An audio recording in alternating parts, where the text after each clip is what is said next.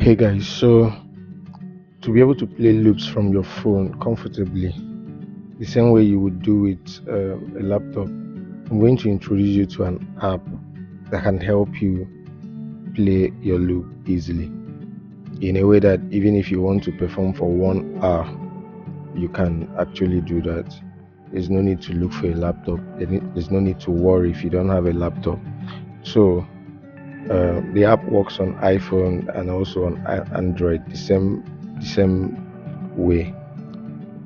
It works on iPhone as the same way it works on the Android. But I'm on iPhone, so if you're on Android, you go to your Play Store, but on iPhone, go to your App Store and then search for the app Music Speed Changer. Music Speed Changer. So you get this app, download it. I already have it, so I don't need to download it again. So once you get the app, open it up. This is how it will look. This is how it looks. So one of the things you will notice about the loops in this package is that most of them are 1 bar loop. So it's usually 1 bar. So if you're on laptop, you just import the 1 bar and then loop it so that you can play for as long as you want it to. Then the same thing works on the phone. So if you look at this loop, we cut it perfectly.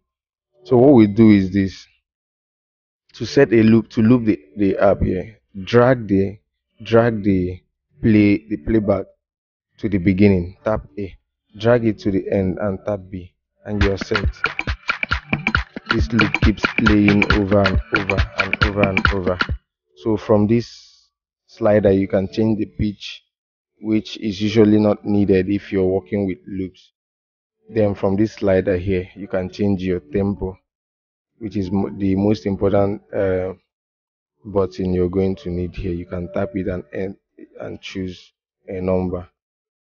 So that's pretty much how this app works.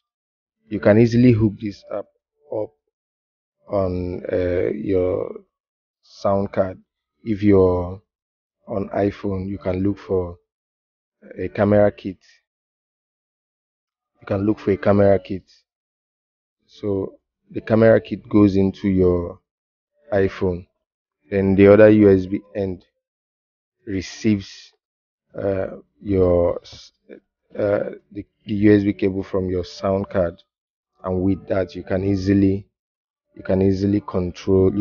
play out from your sound card. So that's pretty much how simple it can be. Maybe I'll show you a diagram.